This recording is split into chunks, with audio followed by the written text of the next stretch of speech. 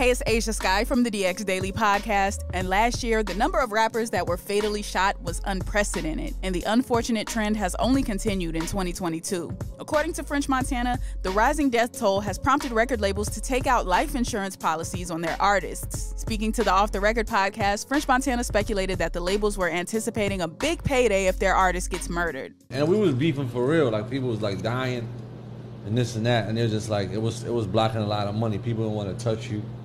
You know what I'm saying? You know, your rap friends, somebody gets shot, your rap friends stop picking up, the label stop picking up. Nah, it gets crazy. You know what I'm saying? It gets crazy. But now it's even crazier because they getting life insurance on artists. At least back then we didn't have that. Somebody told me that shit. Yeah.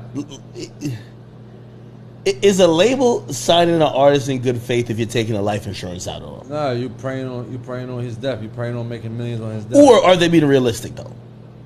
Both.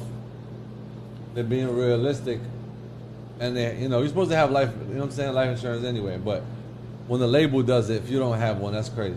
At least 20 notable rappers were fatally shot in 2021. Some hometown heroes, others nationally celebrated artists. Young Dolph was gunned down in his hometown of Memphis last November as he went to pick up baked goods for his mother at Makita's Homemade Cookies. Draco the Ruler was stabbed to death backstage at the Once Upon a Time in LA Music Festival right before Christmas, while YG affiliate Slim 400 was shot and killed in Los Angeles just days prior. Other high-profile murders in hip-hop include Nipsey Hussle, who was shot and killed outside of his clothing store in 2019. So after witnessing the deaths of all of these various rappers, what do you think about French Montana's statements on labels taking out life insurance policies on their artists? And do you think it would be moral or fair that the label gets a payday if their artist dies? Let us know what you think in the comment section below. Also, be sure to subscribe and hit the notification bell on the channel and keep it locked to HipHopDX.